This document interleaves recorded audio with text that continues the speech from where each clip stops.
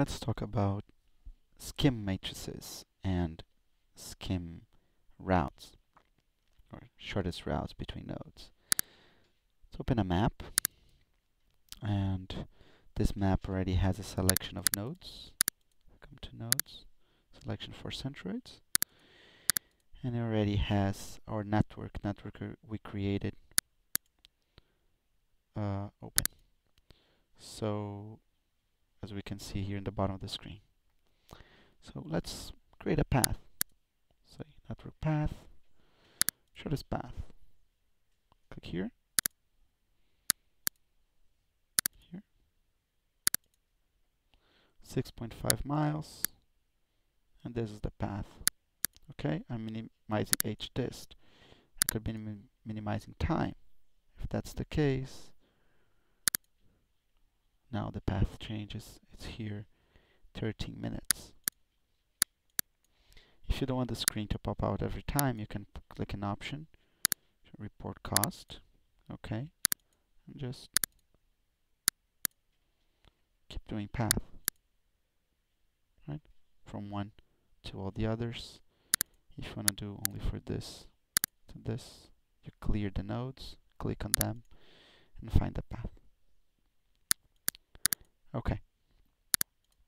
Now, we can do this all at once. We can come to from all the centroids to all the centroids. So we can click at network path, multiple path, minimize time from centroids to centroids, and let's say put in a matrix file. Let's not worry about skims now. The skim, there's always one skim that we get, that is whatever we're minimizing. We can get a skim, let's say hdist. So we're gonna make a skim for distance too. Okay. Okay. We have to give a name. Put on my desktop. Say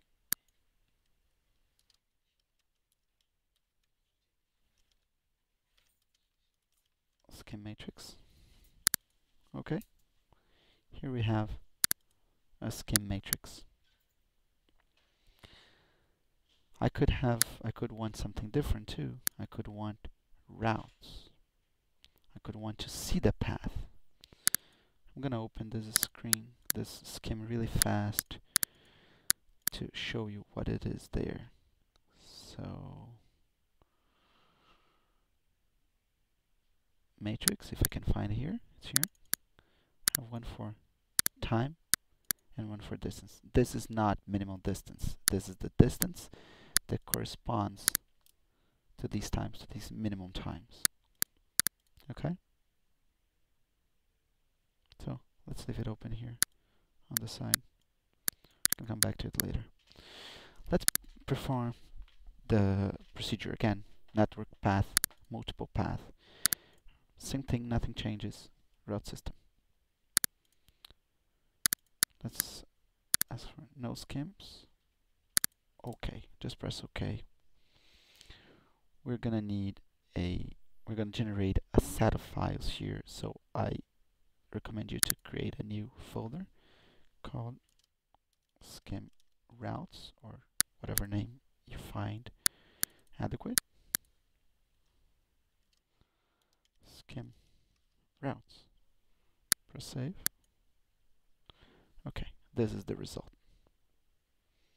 Okay, so the path from all the links, from all the centroids to all the centroids. I'll show you really quick how to format this one. First thing, you see that there's an offset here for all the routes passing in a certain link. So click here in palette. Color, it can be rainbow, it doesn't matter. Offsets everybody on center line. It can be 2.5, it doesn't really matter. Let's change the color to black, make it a little bit easier. Okay. And let's put topology. This is important. Press OK. If you go now we have all-to-all, so it's a bit messy here. Let's open the database and let's sort here by this field, route name. Click to the right, or just click there and click increasing. You see that it's 1 to 2, 1 to 3, 1 to 4, and 2 to 8. This is called track 1. So track, the number that is in the track field, is actually the origin of the routes. So if you want 1, the shortest path from 1 to all other centroids, we just have to select track equal to 1. Let's test this theory. Go back to the map. Track equal to 1. Let's say origin in 1. Create set. OK. Let's go here. Selection settings. Status. Make this invisible.